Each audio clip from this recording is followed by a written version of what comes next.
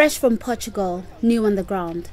A total of 8 United Nations police officers, 4 women and 4 men, the perfect gender balance, have recently joined the United Nations mission in South Sudan for a 1-year deployment. They are the first Portuguese police officers in this mission. We are excited to be here to help fulfill the mandate. We have a lot of expertise. We are from different backgrounds.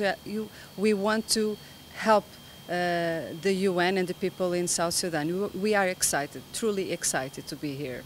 Equipped with much expertise, they are ready to work under challenging conditions to help bring back peace in this young East African country, now in its 5th year of civil war. These officers will be based in the capital, Juba, as well as in the northern part of the country, Bentiu and Malakal, where over 130,000 internally displaced South Sudanese have sought refuge in the UN protection of civilian side. Eager to help the people of South Sudan and leave a positive mark, they will also be working with local police. Also with the new mandate, we are now working closely with SSNPS on our technical assistance and advice, providing that necessary knowledge and skills to the SSNPS that at the end of the day, they will be the one to conduct the protection of civilians for their own people.